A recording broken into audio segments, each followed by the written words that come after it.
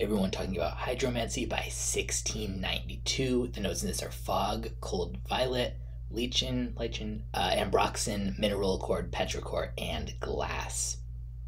This is like a vividly authentic petrichor and rain on a forest floor type of scent with this like delicate haunting in like a beautiful way violet note. Somehow the glass really feels like it comes through as a note too. There's just like glass that was laying there as well on the forest floor.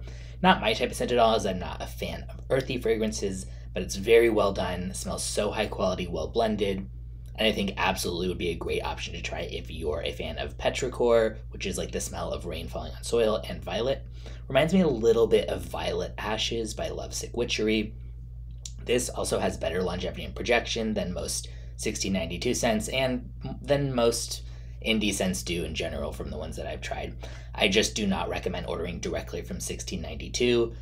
You can look them up on the subreddit for IndieMakeupandMore, which is mainly fragrance stuff, if you want to see kind of some backstory of that. But long story short, they're very kind of well known in the indie community for taking months to ship people's order, lying about it, not shipping it ever, and just keeping the money. So yeah, they took 3+ months to ship when I ordered from them, and I'm not going to order from them again. But you can keep an eye on those subreddits that I'll link in the description if you want to try to find a bottle or sample.